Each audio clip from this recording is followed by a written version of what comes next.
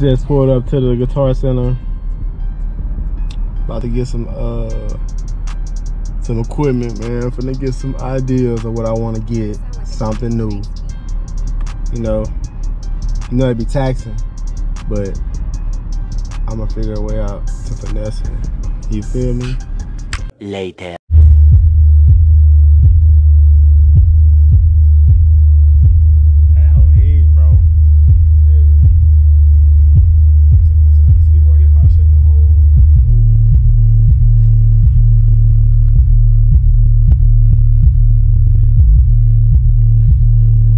QSC out, bro. Not even close. 1 hour later. I just got a good understanding of what I need to get. You know what I'm saying? I need to get these ETX 18s for sure. I don't want to get nothing else.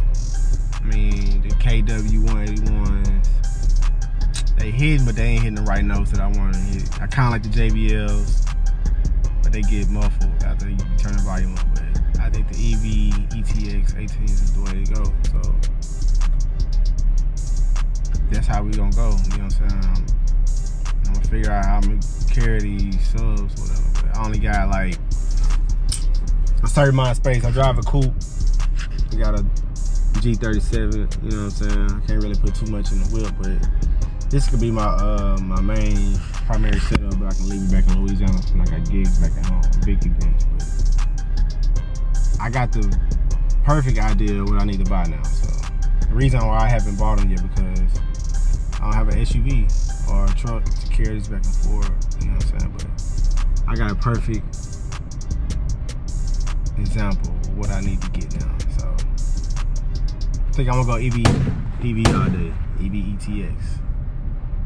I was finna get the EKXs, but they sound trash.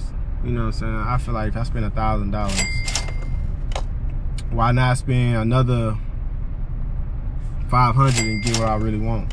You know what I'm saying? Just for one right now.